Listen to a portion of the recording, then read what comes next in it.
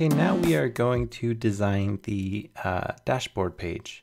I'm going to use the podcast show page as a starting template.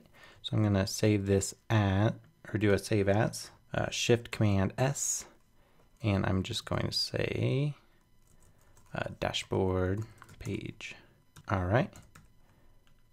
So I think the dashboard page should really look almost exactly like the podcast show page, except it should have links to edit and destroy each episode. And in addition to that, we should allow the user, the authorized user, to add a new episode, view their account settings, and give them a quick link to their podcast show page. So let's begin. The first thing I'm going to do is I'm going to bump the size up just slightly. Let's make it about 3,700. And then I'm going to grab all the episodes and bring those down. So we don't actually want the breadcrumbs anymore. So I'm going to use this as the link for the current page they're on. So what I'm thinking is, let's justify it left, bump up the size a bit to make it more prominent. So their main dashboard page should be all of their episodes, but they also should have links to new episode, account settings, and view their podcast. And then depending on which page they're on, it should be highlighted.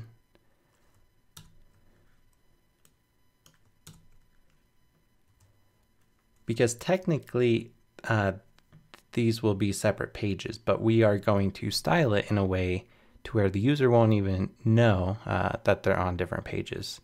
It will just look as if they're on the same template except a different page. So all of this will stay the same between the episodes, episodes aka the dashboard, the new episode or the form, the account settings. The only thing that would be different would be the view podcast, which would be the show page, or which would take them to the show page. Okay, so let's move this up. This line right here, I'm going to drop it down.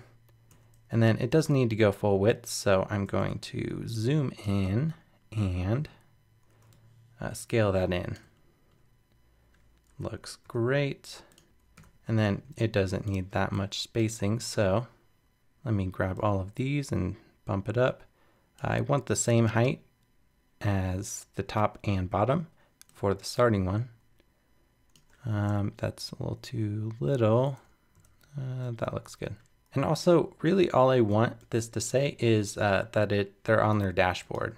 So instead of the Rocket Ship Podcast, let's say the Rocket Ship Podcast dashboard. Let's get rid of the description because only an authorized user would be able to see this. So obviously they know what their podcast is all about. And then I don't think we need these iTunes, Stitcher, and Podbay link either. So let's delete those.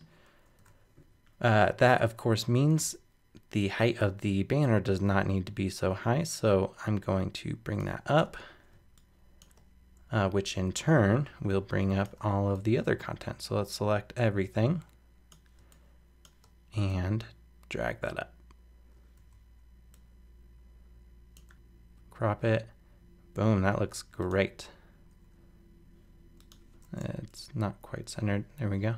Okay, so the last thing we need is edit and destroy links for each of the podcasts. So let's just copy this, and I will say edit, give some space, delete, and then let's bring up that.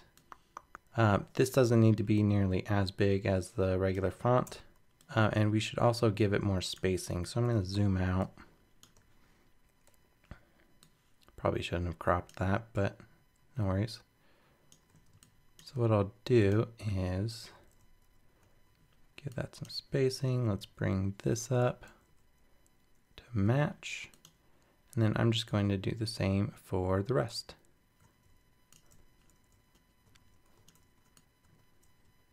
All right, and let's bring up the canvas size and make it about 3,500, not 35,000, that'd be way too big. Okay, and let's grab the pagination and drop that down. That looks awesome. So I really don't think we need anything more than this. Just give them easy access to edit or destroy their podcast episodes. Obviously see all their podcast episodes, and then links to create new episodes, see their account settings, and see their podcast. So I think we're pretty much done with the design. So what I usually do is I design the main pages as we've done, and then I move into the front end code.